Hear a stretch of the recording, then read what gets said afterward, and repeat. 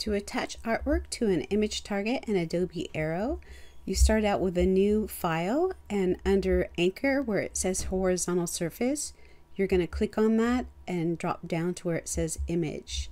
It will ask you to bring in a picture as a background, and I'm going to go ahead and bring in this koi picture right here. It could be a sticker or it could be part of wall art. Either way, this is going to be our target. And then what you're going to do is you're going to come over and you're going to hit the plus sign to import more layers over the target image.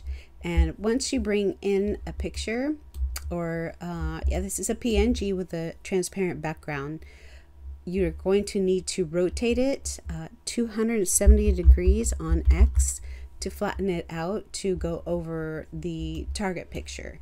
Now, one thing you're going to notice is there's shadow over the koi, and if I drop this down, you can kind of see what you want to do with flat images in Adobe Aero when you're attaching them to image anchors is to go over to Object and turn off the shadows, because it's only ever going to cast a square shadow instead of the see-through nature of the images that you're attaching.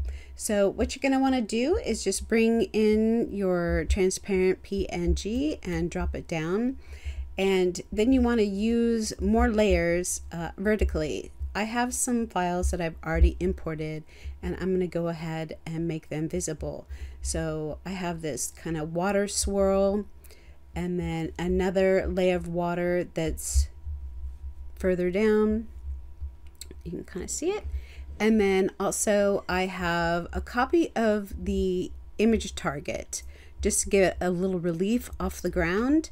And then also I have another fish, which is a blue koi.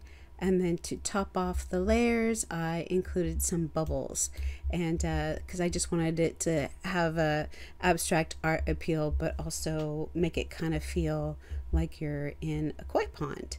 One thing you need to do is make sure your images line up. For instance, this koi, it looks like it's not properly lined up with the image target.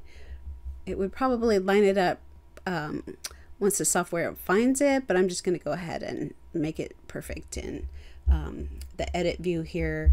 If I press preview, it's going to show us what it looks like.